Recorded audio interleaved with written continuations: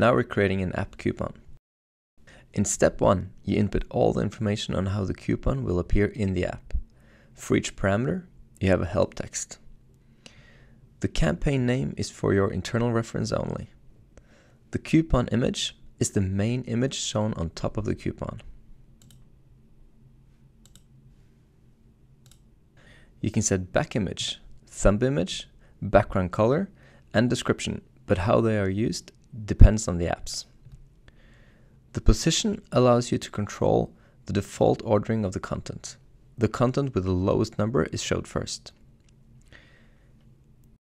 If you want coupons to be shareable, you can select whether users must give away their coupons or if receivers should get a new coupon of their own.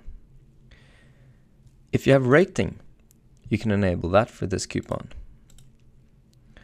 The display location allows you to control in which section of the app the coupon is displayed.